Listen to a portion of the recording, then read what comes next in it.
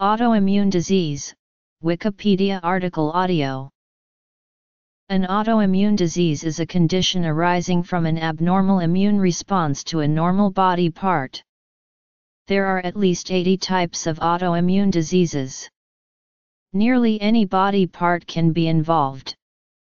Common symptoms include low-grade fever and feeling tired.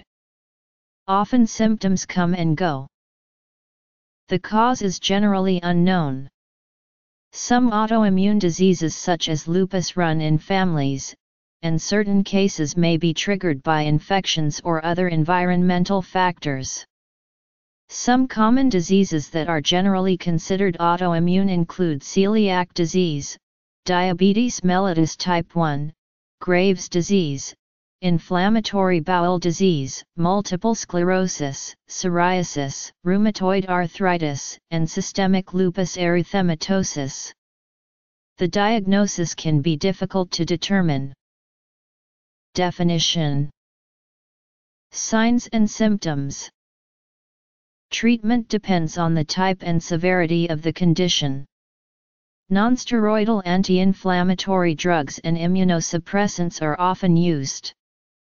Intravenous immunoglobulin may also occasionally be used. While treatment usually improves symptoms, they do not typically cure the disease. About 24 million people in the United States are affected by an autoimmune disease. Women are more commonly affected than men. Often they start during adulthood. The first autoimmune diseases were described in the early 1900s. For a disease to be regarded as an autoimmune disease, it needs to answer to Witkowski's postulates. Autoimmune diseases have a wide variety of different effects. They do tend to have one of three characteristic pathological effects which characterize them as autoimmune diseases. It has been estimated that autoimmune diseases are among the leading causes of death among women in the United States in all age groups up to 65 years. Pathophysiology. A substantial minority of the population suffers from these diseases, which are often chronic, debilitating, and life-threatening. There are more than 80 illnesses caused by autoimmunity. Cryptic determinants/molecular sequestration.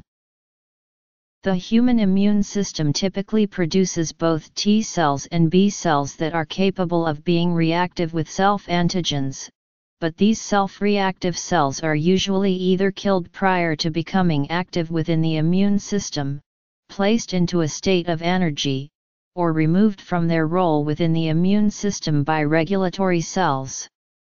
When any one of these mechanisms fail, it is possible to have a reservoir of self-reactive cells that become functional within the immune system.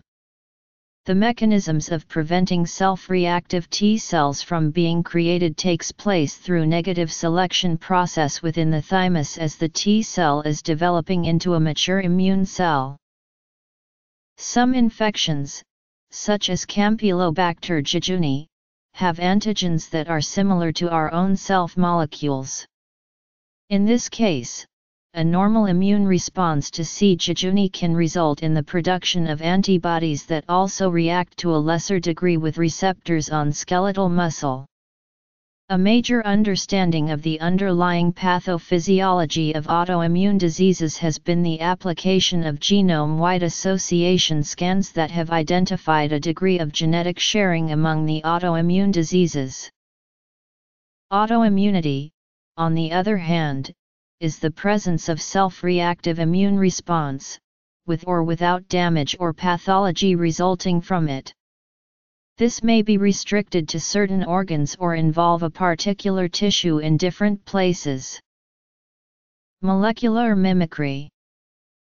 There are many theories as to how an autoimmune disease state arises. Some common ones are listed below. Altered glycan theory. Although it is possible for a potential autoantigen to be spatially sequestered in an immune-privileged site within the body, mechanisms exist to express even these antigens in a tolerogenic fashion to the immune system. However, it is impossible to induce tolerance to all aspects of an autoantigen.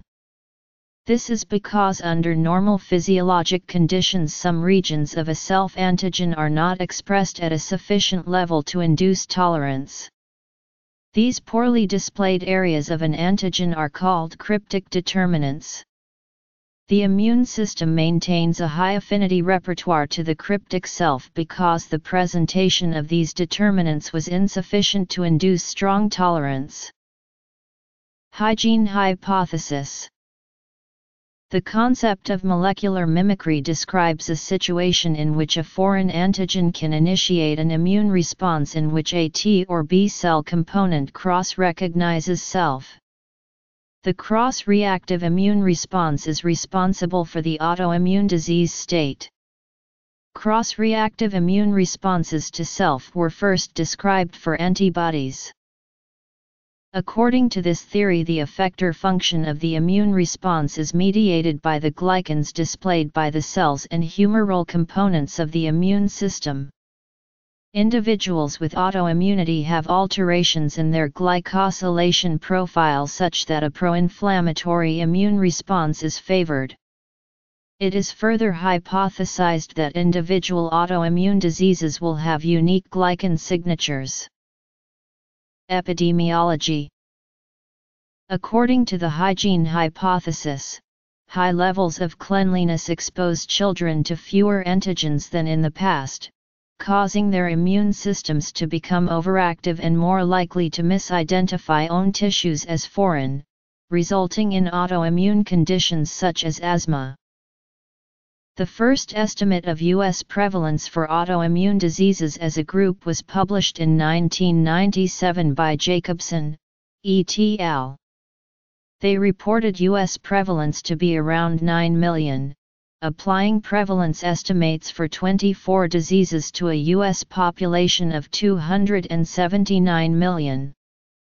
Jacobson's work was updated by Hayter and Cook in 2012.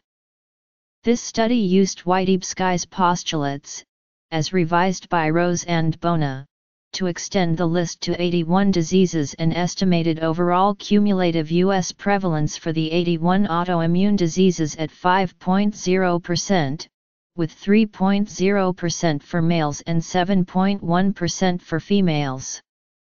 The estimated community prevalence, which takes into account the observation that many people have more than one autoimmune disease, was 4.5% overall, with 2.7% for males and 6.4% for females. In both autoimmune and inflammatory diseases, the condition arises through aberrant reactions of the human adaptive or innate immune systems. In autoimmunity, the patient's immune system is activated against the body's own proteins. In chronic inflammatory diseases, neutrophils and other leukocytes are constitutively recruited by cytokines and chemokines, leading to tissue damage. Mitigation of inflammation by activation of anti-inflammatory genes and the suppression of inflammatory genes in immune cells is a promising therapeutic approach. There is a body of evidence that once the production of autoantibodies has been initialized, autoantibodies have the capacity to maintain their own production. Stem cell transplantation is being studied and has shown promising results in certain cases. Research. Traditionally, it was believed that the immune system was unable to react against the body's own tissues, a concept described by the German immunologist Paul Ehrlich as horror autotoxicus. In 1904, this theory was challenged by the discovery of a substance in the serum of patients with paroxysmal cold hemoglobinuria that reacted with red blood cells. History. Direct evidence from transfer of disease-causing antibody or disease-causing T lymphocyte white blood cells. Indirect evidence based on reproduction of the autoimmune disease in experimental animals, circumstantial evidence from clinical clues, genetic evidence suggesting clustering with other autoimmune diseases. Autoimmune disorders at coli.